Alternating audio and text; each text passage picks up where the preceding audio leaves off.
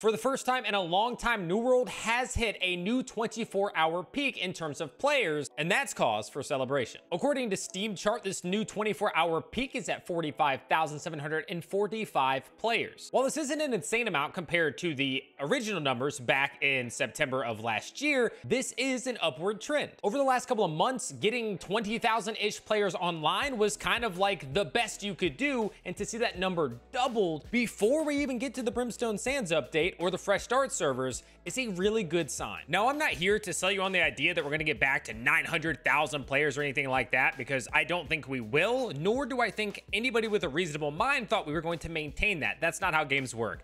They get really hype in the beginning. Some people will automatically leave when they realize it's not for them or their favorite content creator is not going to stick with it. And then other people simply can't find enough to do. And New World was at fault. There was a lack of things to be able to follow through on. There were plenty of bugs and issues with the game, but it's in a much better state, and that has led to a lot of players returning.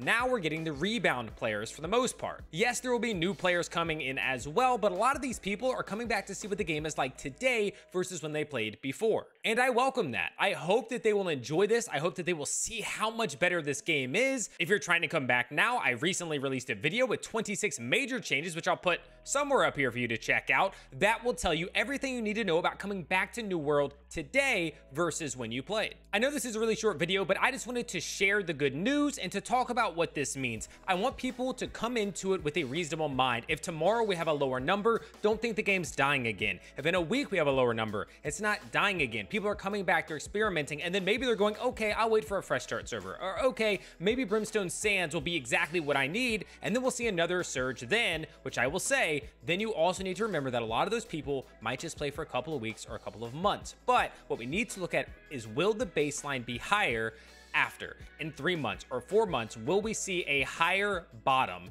Because that's what we're going to be looking for. If you like New World content, then this is the place you want to be, so make sure you click the subscription button, give the video a thumbs up, and come check me out on Twitch at twitch.tv/heartbreaker_TV. I look forward to seeing you there, and good luck in your adventures.